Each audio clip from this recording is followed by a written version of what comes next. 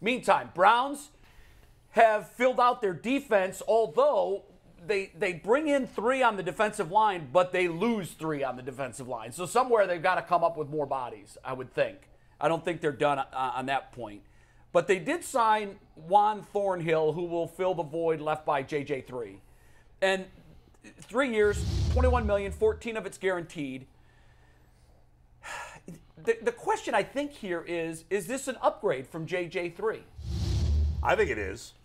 I mean, you know, I'm not watching him play all the time like we are John Johnson. I thought John Johnson played poorly here for the most part when he was here for 2 years.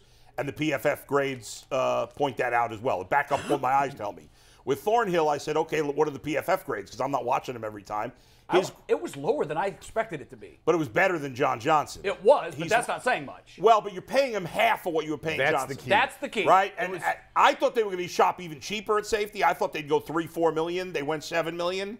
But I think he's a solid player. He's not special. He's not. Right. He's a fine player. He's an upgrade, and you're paying him less. So I think it's a good move. Yeah, he had a great rookie year. Tore his ACL. Took a while to get back from that. Had a decent year last year. I think matched his career high in tackles and interceptions last year.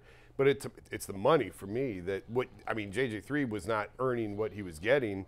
So, and you know, we've talked about on the show, it didn't make any sense to me to go spend $14-15 million on another safety. No. $7 million, okay, fine. I'm kind of with you. I wouldn't have cared if they drafted a guy in the third round and put him back there, or get one for $3 or $4 million.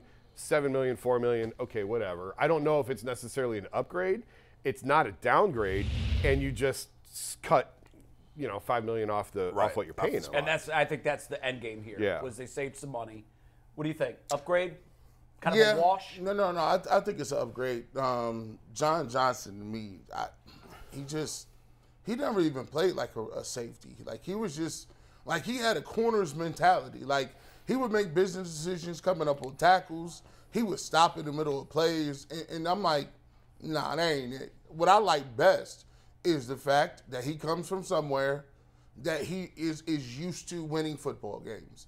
Like, there's a lot of people who come here and they're not used to winning. Although John Johnson came from a winning program. Right, he came from a winning program. Troy Hill did too. Yeah. And neither guy, by the way, looked anything close to the guy they were in completely different. Although the Rams didn't win their Super Bowl until after those guys left. Right. I know, but I think everybody here will agree that we were duped on the Hill-Johnson combo. 100%.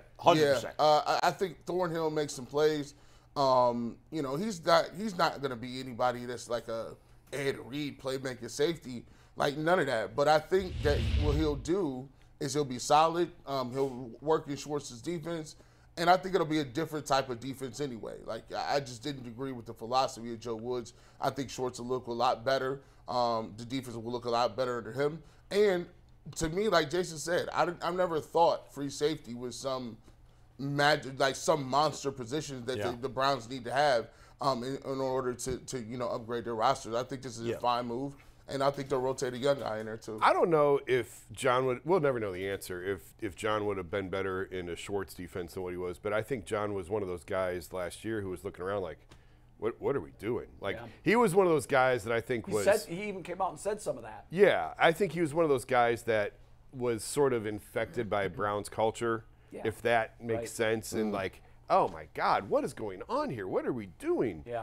And I think he got really frustrated with some of that. My take on that is pretty much echoing what you just said. So when I'm looking at the 3-for-3 swap on the front line, I think it's an upgrade for sure. It can't be a downgrade. It can't be. We gotta let's save that. Let's save the D line. No, Mike wants I know. us to save the D line. I know, but the reason my point from Thornhill takes me around to your point is because, and it comes back to your point as well, I am now firmly entrenched in the mindset, and I hate to say this, but I think that Joe Woods was 80% of the problem.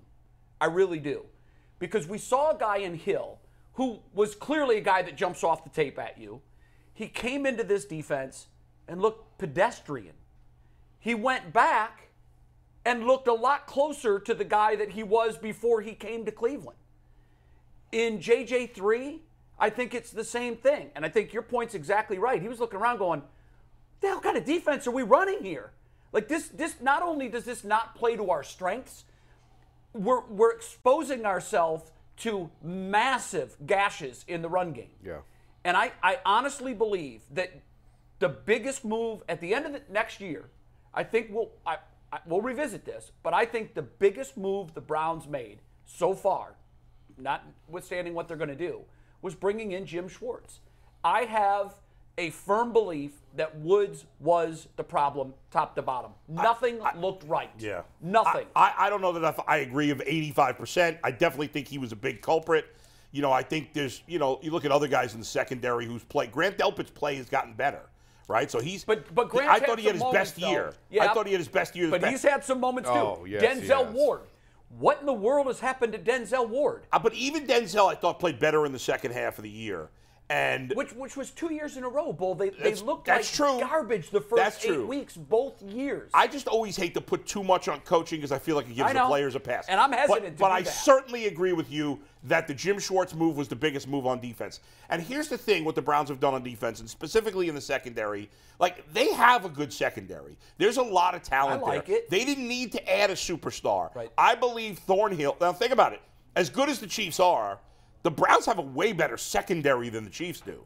And so Thornhill is going to play with much better players on the Browns. And I think that, you know, like, even if you're on a good team, I think if you're playing with weak guys around you, sometimes you try to do too much. That's true. And especially because, as you talked about, he was coming back from an injury. He did get better last year. I think he's ascending, and I think Delpit's ascending. I think the Browns secondary. Now, I thought the Browns secondary was going to be a strength last year, right, and I was wrong. But once again, I agree with you, much better coaching on defense.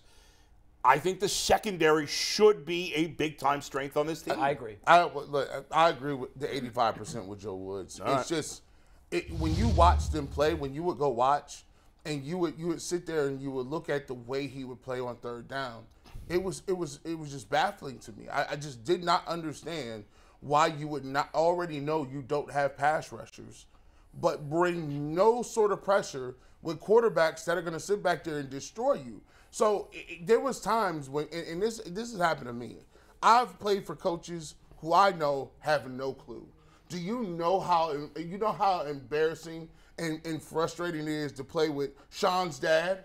And Sean's dad is the guy who don't know nothing about TV, and he's the same guy that Bull talked about in the beginning of the show. Yeah. The guy has never played sports. Yeah. He's your third base coach, and he's talking about hit the cutoff man. You're like, Yeah. bro, I'm gonna need you to stop throwing terms out there like that. He's telling grown men to chatter. Yeah. Hey guys, chatter it up out there. You know we don't do that no more. Yeah. What the hell are you doing? Speaking Sean? of which, G. Bush, let me tell you something.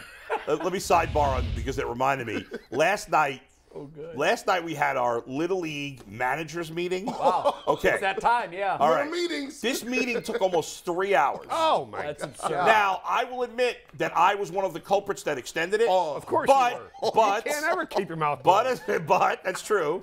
That's true. However, I at least made quick points. The guy who, I shouldn't name names because they probably watch it. Yeah, don't name But names. one of the guys there, he took 25, I mean, everybody's going to know who it is, but he took like 30 minutes to talk about uniforms. Like, we don't need a 30-minute conversation on uniforms. No, that can be Do you settled in think 3 he seconds. knows he's that guy now? Yeah. Can you He's a great guy. He's a, you know, everybody there is great. We had fun, and some of it was schmoozing, but it was fun. I gouged my eyes out, right? I'm not showing up to that. I love it, I wouldn't even answer. If you think I don't answer text from this chat, Yeah. the text from that one, no, I don't have that. I like it, though. For the record, I love being a big part of the Little League. Speaking of G answering text, G just sent us like a minute ago his 5 starters and 3 relievers. I was just like, I you didn't know what? know it Beat was the there. deadline. By the We got it way, in. Shout out to Anthony for being a savant for being able to put this together. I was like, hold on. By the way, These are folks, pictures. When did that happen? if you live or your kid goes to school in Rocky River, tomorrow is the last day to register for Rocky River Little League. All right, Are get you in. are you in a parent teacher UPTA too? Like I take pride in being a coach in the league, and I take pride in the league, No, and listen. I want it to be good. And you go. all hats off to you. Thank you. There you go. Because I'll tell you, it's become a bit of a problem over the last 10 to 20 years. Yeah. Getting volunteers yeah.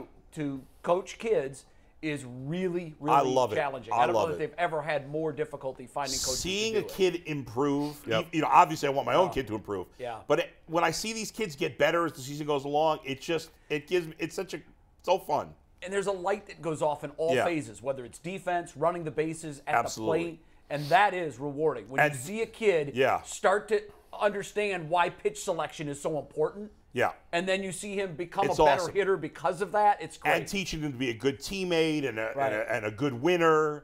How do you like your team this year? Have you drafted yet? Not yet. We're doing. Last year, the board members picked the teams, which was a disaster. Was that like a COVID thing because they didn't? Well, that's what they had done during COVID, so they stuck with it. Now it's not really. How we're doing it is we're drafting the teams, and then once the teams are picked, then we pick a number out of a hat to see which team is your team. That is really smart. This way we make them even. And there's no risk of somebody loading up a team. Right, and then your kid, if he's not on your team, you trade for equal talent.